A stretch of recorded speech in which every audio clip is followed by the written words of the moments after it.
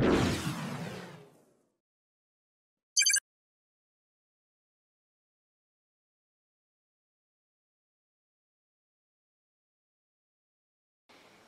everybody, Jose Rodriguez back again. As you guys can see, I'm on a roll right now. We're going to talk about what you should never ever do when you have a printer such as these right here. These are not your common run-of-the-mill, 4-color desktop model that you can run whatever the heck you want to run. These printers require that you run them often, and by often I mean not every month, once a month, not every 2 weeks, but at least weekly, maybe even more. I just recently printed this, and it had been probably about 3 days since I ran a print in here before, and it did it in a matter of 1 minute. From the point that my QIMAGE Ultimate went ding, I knew the file had been sent. It did a quick agitation process. It did a quick, very quick, surprisingly quick cleaning cycle, maybe 10-15 seconds, and immediately began to feed the paper. Again, you have to print often. If you complain about these printers wasting so much ink, they're wasting the ink because they want to make sure the printhead is primed and is cleared. Why? Because you may have not used it for a couple of weeks, and you're going to pay for that. I have paid for that. Believe me, I'm speaking from my own mistakes that I have made. I have begun to realize that if I just use this often, like every day or every couple of days, it will not waste a lot of ink. Most of the ink that you use from your cartridges will be used to what? To create prints. And that is the goal of a high-level photo printer such as this one. Alright, so here's what happens when a lot of times you haven't printed for a while and you get this odd result when a month ago everything was fine and now it's not. Do not continue printing. Continuing to print is not going to solve the problem that you are visualizing. It could be a color cast that was caused by a channel no longer supplying that color ink. So everything then becomes the opposite. We are working with yellow, cyan, magenta, and black. That's it. And different levels of density of those 4 colors. That's how you get your 16+ million shades of color from just 4 basic colors. So when you see, for instance, that something is printing, which should have been neutral and now it looks greenish, well, think about it. What would you subtract to bring something that was neutral to the green side? Think about it. Yellow and cyan make green, create green. So maybe your magenta channel is not supplying enough magenta. What if it was red? Red is made from yellow and magenta. So maybe your cyan channel is not supplying enough ink. So please, do not continue printing because thermal printhead printers require ink to keep themselves cool as they are printing. The printing process, not on EPSON printers, but on Canon and other thermal printhead printers, utilize heat. They generate a droplet of ink at a specific temperature, almost boiling. That ink, of course, expands, and what does it do? It doesn't fit in that little orifice anymore, and it gets squirted out. That's how these printheads operate. That's a very layman's explanation, by the way. There's a lot more to that. So there are resistors that are generating this heat. And so if you don't have ink constantly flowing through these nozzles as they are generating these droplets, that's what's keeping it at a certain level of coolness, I guess you could say. It keeps it from becoming damaged. The minute you start kind of reaching a little danger point on that temperature range, then damage can begin to occur. What could happen drastically? A nozzle, and just use one nozzle out of the thousands. One nozzle starts to overheat. Well, guess what this is made out of? It's made out of pigment and a glycol type mixture. What happens if you take even a droplet of oil and just cook the heck out of it? It will become gummier, and you don't want anything gummy inside that printhead, believe me. So you will literally begin to cook, especially the particles of pigment will begin to cook. It will begin to block that nozzle, which is already tiny to begin with, and it will then be permanently, and I mean permanently blocked, because you literally will cook that buildup that begins to occur when you begin to overheat. Okay, so not to scare you, but to tell you the facts. When you see a sudden change of colors, had I printed this, and I have done this before, I know what it looks like, and now it does not. Stop. Go do a nozzle check, and the nozzle check will tell you what channel is deficient at delivering ink. That channel's nozzles, and by the way, don't call a channel a nozzle, okay? A channel is composed of several hundred nozzles, okay? So get that straight. That often confuses people who are trying to help you with questions. So don't if you tell me a nozzle, then I think it's only one of the nozzles in one channel.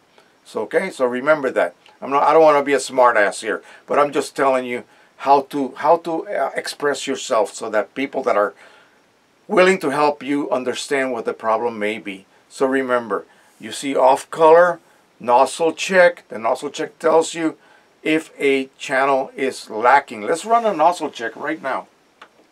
Let's see what we have. We have maintenance and nozzle check pattern, and we're going to go ahead and hit yes, and it's going to go ahead and print one while we are talking. So when you look at the nozzle check, you want to see every channel represented on that nozzle check. In the case of a Pro 1000, you'll have little crosses like that. So you're looking for missing crosses.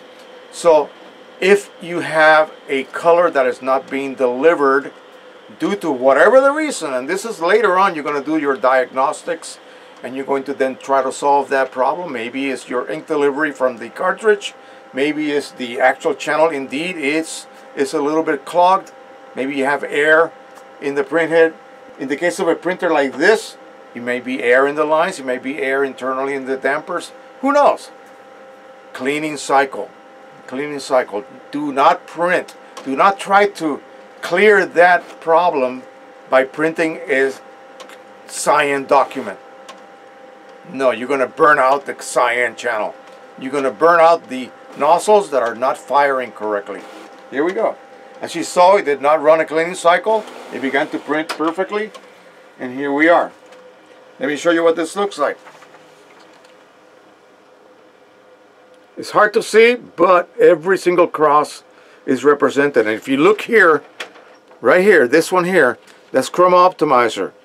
What it does, because Chroma Optimizer is clear and basically invisible on paper, it applies a little bit of gray and then 2 bands of Chroma Optimizer over the top.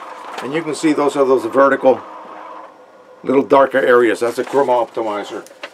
So that tells me that that printer is working correctly. All of the channels are clear 100%, and I should be getting results like these. Okay, and not something with a color cast or banding or missing areas. If you have a chronic set of a bunch of different nozzles that are clogged, you're going to get banding. Those nozzles are not printing, so you're going to get blank lines basically across the images. So again, do not try to clear that by printing a corresponding matching color full document. It's going to burn out those nozzles. Those nozzles are struggling as they are right now. Do not put them through the torture of attempting to be cleared by printing, because printing generates heat. Only run a cleaning cycle. A cleaning cycle is just application of vacuum selectively. Now let me tell you a little bit of a secret. If you look at this, you will see that you have 3 different vertical columns. Column number 1, let's call them zones or groups. Column number 1 is composed of photo gray, cyan, red, and photo magenta. The central one, group 2, is photo black, matte black, chrome optimizer, and gray. Group 3, blue, yellow, magenta, and photo cyan. In your driver maintenance tab, when you go to your nozzle check, it's not available on the screen. When you go to your cleaning cycle tab, you have basically 4 options that are basic, your basic cleaning, not deep cleaning or any of the sort. You can either do a global cleaning cycle that will apply vacuum to all 12 channels. Very wasteful if only your yellow channel needs to be cleared.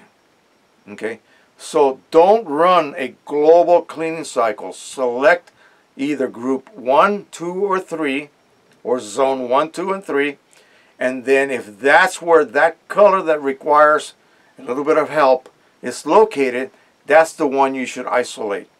That way the other 8 channels will not lose ink unnecessarily. They don't need to lose ink. They are cleared. Why would you want to do that anyway? So be very careful with that, and always choose the single group that contains the color that requires a little bit of help. Now, if there are 2 colors, one in a different zone, you'll have to run cleaning cycles on each one. Okay? But remember, the other 2 will not be affected at all. If you have problems on all 3 groups, then yeah, you got to run a global cleaning cycle. Okay? And they come in different strengths. Your light one, and then your heavy, and then the deep one. The deep one is basically, it's going to waste a lot of ink. If I run one of those right now, I will probably very likely reach a point where that channel, the photo cyan, will be zapped, and I will have to disable the chip here. And if you guys go back and check the video where I actually did that, it was kind of funny. I was doing just a general print, did a nozzle check, and during the nozzle check, because I had not printed for a fairly long time, it ran a rather extensive cleaning cycle. My fault. And I keep telling you guys, print, print, print. Put ink on paper. Don't put ink in the maintenance cartridges. Don't do that. That creates nothing but waste. Okay? And you're losing money doing that. Put ink on paper. Okay? Even if it's a nozzle check. At least you're creating something. And it tells you whether your printer has any kind of problems developing at, behind your back or not. So do that. Halfway through the cleaning cycle, the channel got zapped. Okay? The chip, that is. And I had to then disable the chip. It scared me a little bit because it just said printing error. Oh boy, now what? And it said restart the printer. I said, oh gosh, when you restart the printer, it's going to do a big cleaning cycle. I know that. Well, I restarted the printer. No, it didn't. It had already been cleaning, so it didn't need to do a cleaning cycle. It just immediately showed me that that channel needed to be disabled. That's all.